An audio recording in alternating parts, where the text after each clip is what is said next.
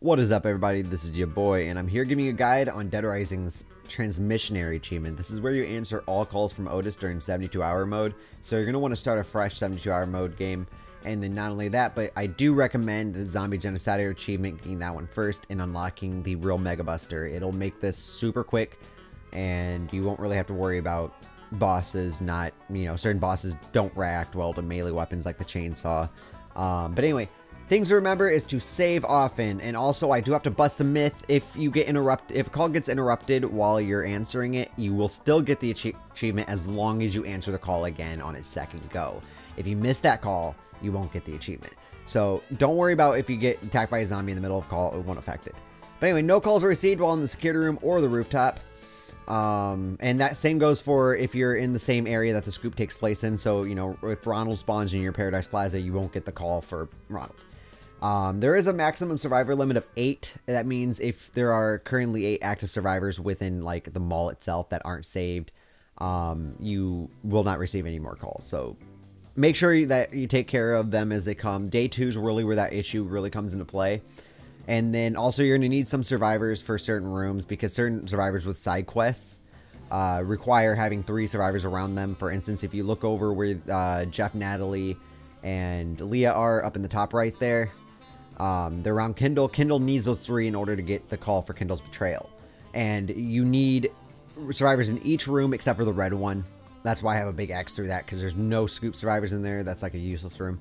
But anyway, moving on to the guide, you're going to want to finish up the intro where you come into the mall. And then you're going to go ahead and head into the security room here, and go ahead and do the first intro part. Just go immediately in there, go to the trash in the back, and trigger the cutscene, and then reappear in here. But anyway, go ahead and grab some food, and I do emphasize saving, just like I always say. Save a lot. If you don't have the real megabuster, check out my guide. It's very old, I'm going to warn you. It's very old. I mean, I made it when I was a kid, so don't even worry about that. But anyway, Jeff and Natalie, they spawn as soon as you get out in the mall, so go ahead and save them. They're going to be the ones going into the room with Kendall. And if you want to make this quick, put a marker down near the security room travel spot there, because if you go near the vent, you can actually bring him in one at a time, and you don't have to worry about that massive hug that takes like forever. Go ahead and save Jeff, and then bring Natalie in, save her. They'll both go in those rooms. Go ahead and go back out and go into warehouse, where you'll be greeted by the very first call. This is the warehouse intro. You'll get it as soon as you get in the warehouse, as soon as you get the transceiver and get in the warehouse. So go ahead and answer that.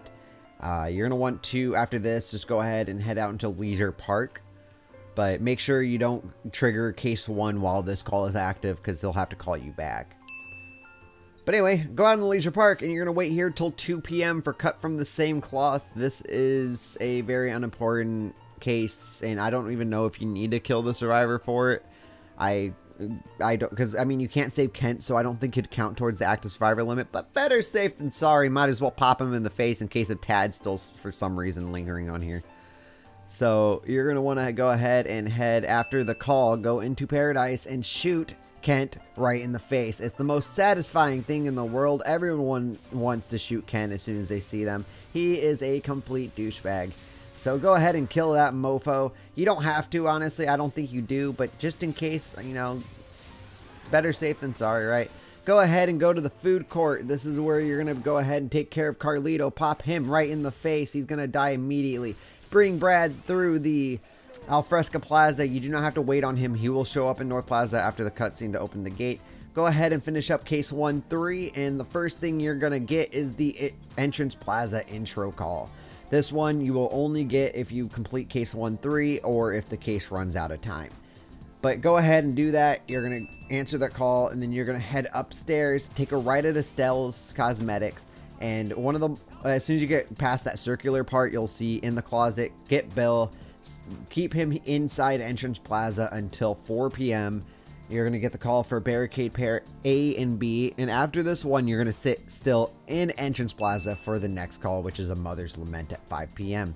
Once you get that call, go ahead and wait for a Mother's Lament. That is at 5 p.m. You'll get the call for that one. That's going to be your 5th call, and then afterwards, we're going to bring Bill into Alfresca. So go ahead Answer that call. Get that one counted towards your achievement progress. So there we have it. We have a Mother's Lament. That's all the survivors we need to save at the moment. We will not get another call until 9 p.m. This will take a while, so go ahead and put Bill inside of the anywhere safe, really, as long as no survivor can get to him. The hardware store's fine. That store, or the gym's fine. But go ahead and get Leah, and then hop over and get Bert and Aaron. If Leah gets stuck on something, you have to call the survivors to you. That's why I always recommend getting her first, because with Bill inside the gym, he can't actually get out of there. But anyway, make sure you save often, and then go ahead and bring these survivors after you save into the food court. This is where you're going to be greeted by the food court intro. You will not get this call until after you finish case 1-3. So go ahead and take care of that. And careful of running zombies. They will destroy you. You can kill Sophie too. You don't have to, but you can kill her too. But I didn't make it back to the safe room before 9 o'clock, so I got the next call, which is out of control. This is the one with Adam. As you can tell on the left behind that graphic there, you can see Bert, Aaron, Leah still in my thing, and Bill. But I went back and go ahead and finish up theirs and go finish up case 1-4. This is going to finish up case 1 entirely, and you're not going to get another case until 6 a.m. We're going to be moving fast for this guide, so go back if you need to, by the way. This is our next call at 10 p.m. Don't be in Wonderland Plaza, but you're going to get in. This is actually a different achievement guide. I'm working on the PP Sticker Achievement Collection Guide. It kind of merged, so you'll see this clip again. But anyway, you get the call for Japanese tourists at 10 p.m. Make sure you're not sitting in Wonderland Plaza or North Plaza at any point between 9 p.m. and 11 p.m. on day 1.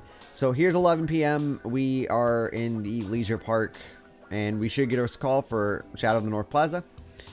This is going to be your last call until case 6. So you can go ahead. The only one important out of this is, of course, out of control, because you're going to want that shortcut opened. That shortcut's going to make your life a lot better.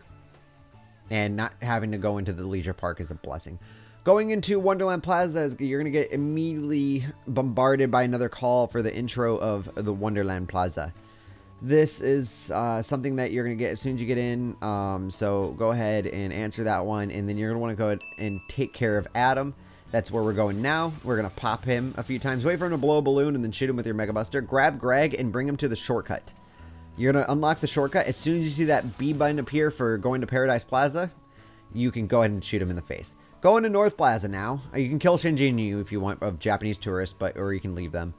Go ahead and go into North Plaza. You're going to be greeted by the North Plaza intro. I always do it right here because this is like the safest spot for it.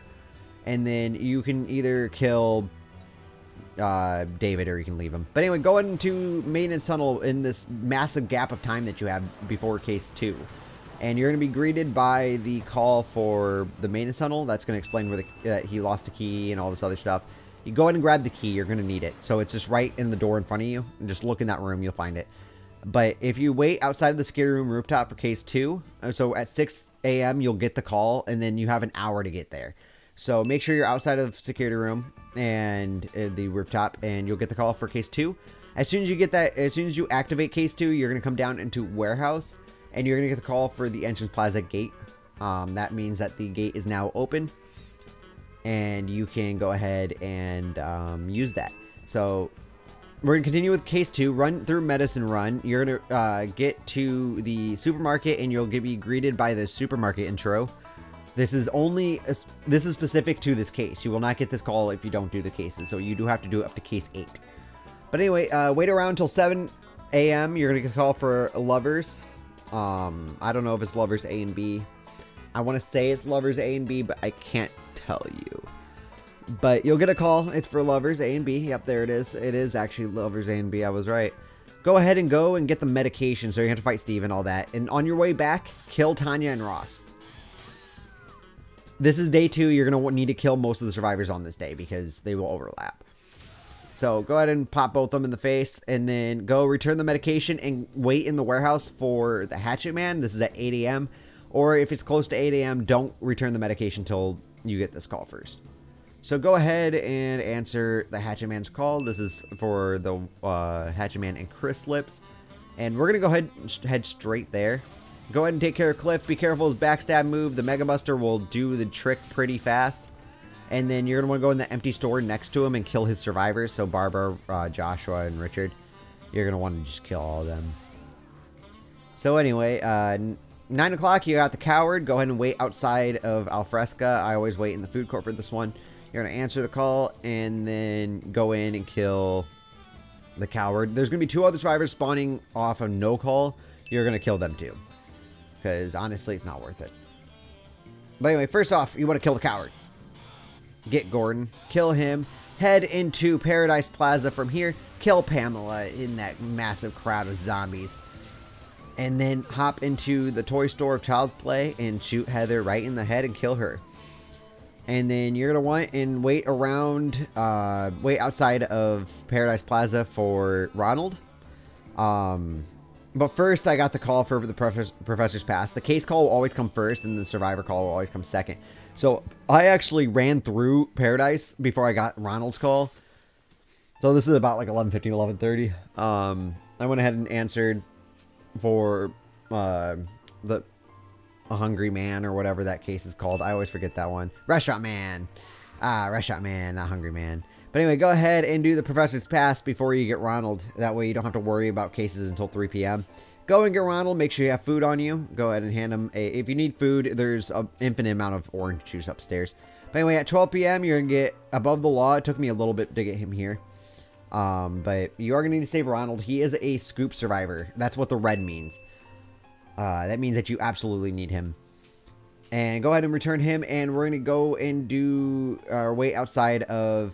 Just go ahead and wait until 1 p.m. in Paradise Plaza. That's going to be when Jennifer spawns. But you want to not have her spawn until you enter Wonderland. Wonderland, because you need Nick. He spawns at 1 p.m. So wait outside of Wonderland for him. And then once at 1 p.m. go ahead and use the shortcut. Kill Sally. Go upstairs. Take care of Joe. She's pretty easy with a megabuster, so don't even worry about her. I had actually entered Wonderland and left it, so all of the other survivors disappeared. I went ahead and killed Kay on the chair there. And then I went and cleared out the spot underneath Nick here, because we're going to need to save him. So go ahead and save his ass. He's a pretty easy survivor to get back to the safe room. You don't really have to worry too much about him getting mauled to death on the way, because he is actually super quick. And then we're going to go ahead and go and return him. But before we can, we'll get the Raincoat Colt. You do need to take care of these guys. Take care of them. Save Jennifer. Don't save her, but just get her out of the box. This is going to bring upon the next call for a strange group later on down the line. You will not get that call if you do not take care of Jennifer here. If you let them sacrifice her, that is it. But anyway, go ahead and kill her. Bring Nick back to the security room, and then you're going to want to wait around until case 4-1. You'll get that call at 3 p.m.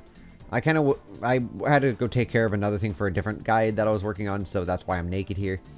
Frank is now answering the call for case 4. This is going to be like one of the bigger ones. The rest of them are just mainly cutscenes.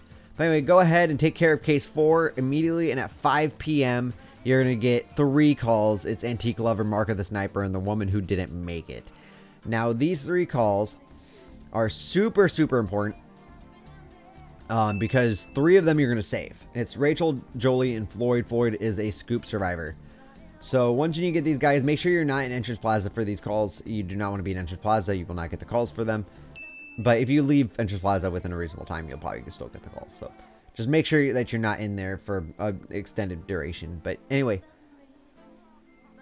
once you're done answering these calls, this is going to be like kind of like a very, very long part of it. You're going to want to go ahead and take care of them, because the next one's going to be Ronald's Appetite at 7. So you got some time to take care of Jack, Roger, and I believe, what's his? I don't know what the other guy is. But anyway, go ahead and kill Wayne. Just shoot him in the face. Go grab Jolie. You're going to want to grab Jolie downstairs first, because you can't grab Rachel without Jolie. And go ahead and bring her upstairs and get Rachel. They're pretty easy survivors. They pretty much sprint, so you don't have to worry about them doing something stupid. They will get stuck on things here and there if you use markers. But go ahead and grab Floyd in the antique store across from where you got Rachel from. This is all upstairs, so you don't have to go downstairs for it. Go and bring them back. Unfortunately, I didn't get out in time. I got the next call for Ronald's Appetite. Don't bring them all the way back to the security room. Stay in the warehouse until 7 p.m. and then take them back, because you want to make sure you also have food on you. make sure you have food, please. Because he sits in a room with other survivors that need other survivors there. And you'll have to go fill those gaps with someone else, and if you even can. But anyway, return them back to the safe room. Our next survivor is going to be Isabella and Kendall on case 5-1. But first, you're going to want to go and take care of Ronald's appetite so it doesn't go walking out with everybody. Because as of right now, there's enough people in this to get all of the side quest calls. But anyway, once you go ahead and give him a drink, you're going to go ahead and just kind of wait around outside of North Plaza for... You want to stay out of pretty much any of those up at the top there. So North Plaza, Colby's Movie Land, Paradise Plaza, you want to stay out of that. I stay in Leisure Park. Take care of the convicts and just kind of fuck around with their stuff. But anyway, you're going to get the call for case 5-1 and a strange group. So go ahead and just kind of chill here until you get both of those calls. And then you're going to want to head into North Plaza. A strange group we're going to take care of last. We only need to save Cheryl out of that group. But the first two we're going to need to save is Isabella and Kendall, because you can't get Simone later on, who is a scoop survivor, without Isabella. So you're going to need Isabella. And then Kendall is a scoop survivor himself. He'll have Kendall's betrayal later on in the game, so you're going to want to save him. He's right outside this door. I just slapped him right in the face of the door. Go ahead and give him a different weapon. I highly recommend not giving him the shotgun, who will shoot you a million times. Return them back to the safe room. Finish up case 5-2. And then you took care of both Isabella and Kendall. Now you have Cheryl. So you're going to want to take care of Sean. Go ahead and kill any of the survivors within the room with him. And then you're going to want to go and get Cheryl in the closet here. You don't need to save any other survivors in here, just Cheryl. She will go in the same room with Ronald. Ronald will count as a survivor, I believe, towards her scoop. But you do need 3 survivors in there for Ronald's call, I think. But anyway, wait around until 2 a.m. You're going to get Floyd the Sommelier. I would not take Cheryl back until 2 a.m. at least. If you haven't already received that call. You'll get Floyd the Sommelier, and that is where you need to bring him a bottle of wine. You do not have to do this one. It doesn't have any blasting effects. But anyway, go ahead and get Cheryl to join you and bring her close to the security room. But wait around until 3 a.m. because you're going to get the case 6-1 call. That's for Santa Cabeza. Now go ahead and answer Santa Cabeza call. And then once you get that, it pretty much just means that you have another case that you have to take care of. Bring Cheryl back, and then you're going to want to go and take care of case 6. We have 2 more cases to go through. Well, one more full case. But anyway, go ahead and wait around outside of Wonderland Plaza for a long-haired punk. At 5 a.m., he's a very important survivor. He does have 2 others with him, but go ahead and kill them and save Paul. Because Paul is a scoop survivor. You'll get Paul's present later on in the game. So make sure when you get him, you save him. The next call you're going to get is for a sick man. But for now, go ahead and take care of Mindy and Debbie in the closet. And save Paul. So if you're struggling, that's why I say save often. Because the fire extinguisher sucks in this game. It's hard to put them out. But anyway, wait around until 8 a.m. You're going to want to, you know what? Now that I think of it, you're going to want to go and take care of Gil. At least Gil. You don't need to take care of because there's a couple no-call survivors. That's Gil. And then the other gun store survivors that appear after Curtis dies. So as you can tell, I'm killing Alyssa, Jonathan, and Brett here. So I'm taking care of all the no-calls. Because there's going to be one more no-call after this, I think. And that is Susan. But anyway, you're going to want to go ahead and head outside of Wonderland Plaza. Just wait there. And you'll get a sick man call. Go ahead and answer that call. That's going to give you your 30-second call. We're getting close here. So make sure you're pausing and going back as you need. Because this is a very fast guide. I'm so sorry for that. It's just I want to make this as quick as possible. But anyway, go ahead and kill those other survivors. So you don't have to kill them. Actually, you can leave them. But wait around until 11 a.m. This is going to be for case 7-1. This call specifically is very, is pretty much your last, like, full active case. You do need to receive the call for case 8-1, but case 7 is the last one you need to do in its entirety. But anyway, at noon, if you're not, wait up, don't be in Paradise Plaza at noon. You'll get the call for Simone. She'll last a while, so you don't need to really worry about getting her real quick, because I'm still in the middle of Bomb Collector. And then around, yeah, at noon, you'll have Kindle's Betrayal and Simone's Call. So you got 2 calls there, one for Kindle's Betrayal and A Woman in Despair. Go ahead and take care of them. Or their calls. You will need to save Kindle, I believe. Or take care of Kindle's. But anyway, after you can take care of case 7, you're going to want to come and get Simone in the CD shop. She's your last survivor you need to save. So once you get Simone, you're done with saving survivors. You need Isabella for her because otherwise you won't. But anyway, you'll get case 8-1 and Pulse present at 5 p.m. You can choose to deal with Kindle, or you can just leave them and let them go. As long as you get the call, that's all you need. But anyway, you get 2 calls here at 5 p.m. on day 3. It's case 8 and Pulse present. Those are just ones you don't need to do. So at this moment, you can let the cases die. But anyway, here's the next call at 7 p.m. This is Simone the Gunslinger. You are going to want to go ahead and wait outside. I'm just waiting in the warehouse right now. So we're getting all of the request calls. So you have Simone, Cheryl's request, Paul's present. All those are going to come pretty much right back to back. There's like an hour between the first 2 calls, but then the other 2 is back to back, pretty much. And then, so once you get that call, you are done. That's all your calls. You should get the Transmissionary achievement right here. So if you need to go back for anything, go back for anything. Make sure you're following this guide very closely. You'll get the Transmissionary achievement. And you might fail here and there, but make sure you save. Load saves. Always load saves. But anyway, after that, you're going to want to just go through the entire game. Just finish the game up. Get back to the helicopter. And then once you get that, you should be unlocking the mall uniform after all this. So I think I actually left some time in here to wrap up everything, but I think I wrapped up everything that I needed. I just kind of walked through. Just kind of watch the video, pause where you need to. I highly recommend actually watching videos before you even do anything with them. Just so you know what the plan is. But anyway, once you get out of the mall, you'll be greeted by the ending loading screen. I don't know why this is going on for so long, but here it is. And then you'll get all your unlocks here, and as you can tell right there, the mall employee uniform has been added to the security room. But anyway, guys, I would like to say thank you guys for watching. I hope this helps. If there's any questions, leave them in the comments below. If you have any suggestions for any guides, or you want me to either make or redo for my previous guides, let me know. I'll be happy to do so. But anyway, hope this helped. Let me know if it didn't. I'll try to fix it for you. And I'll see you guys later. Bye-bye. Woo!